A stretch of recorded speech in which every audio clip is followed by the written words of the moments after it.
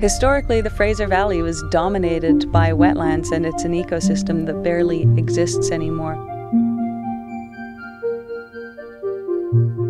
Large majority of our wetlands have been drained for human purposes.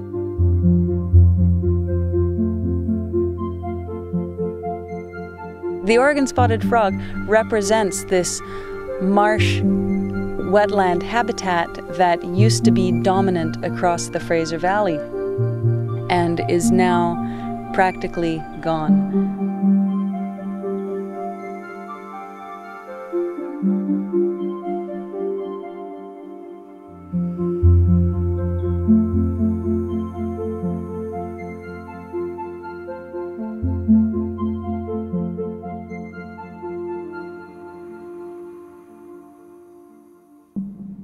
Oregon spotted frogs are Canada's most endangered amphibian, as we have very few populations, and those few populations are very small.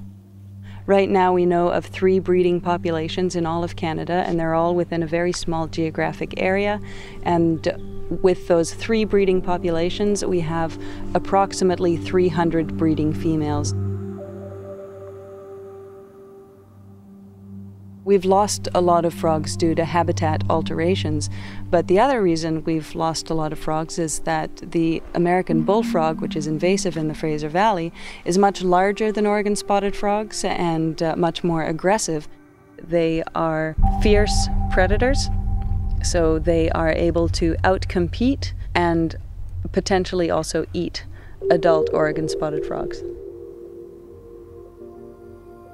I am using radio telemetry to identify how these 2 species use the same habitats differently.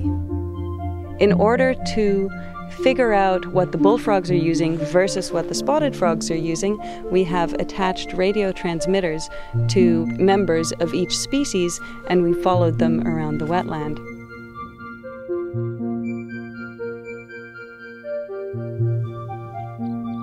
So we'll be able to take that information and develop criteria to try to prevent bullfrogs from establishing dense populations in areas where we're trying to restore Oregon spotted frog populations.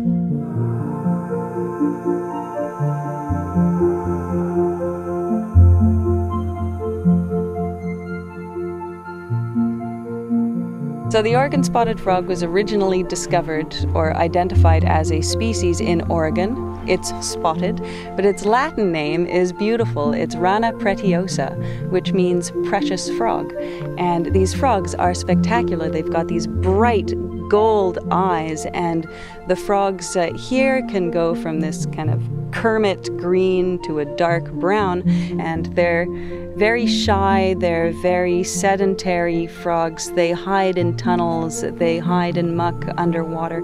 Their entire physiology is one of a frog that spends much of its time underwater.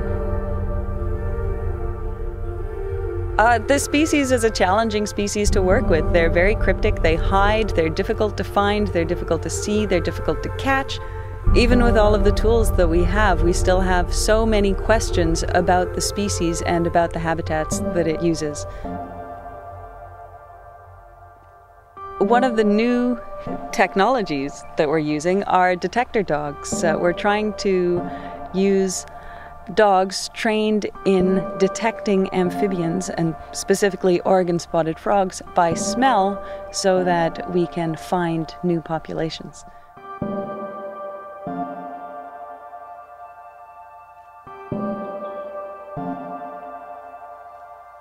Oregon spotted frogs and all amphibians are species that use the water, and they actually absorb water through their skin, and any pollutants or chemicals that are in that water are directly accessible to the frog's bloodstream.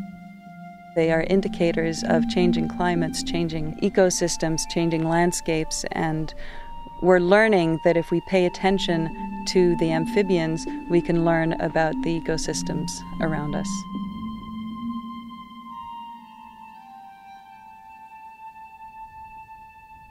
What I have come to understand is that it's not all about the frog, it's about the habitat, and it's about the landscape, and it's about ensuring that those rich wetland landscapes still exist in our world.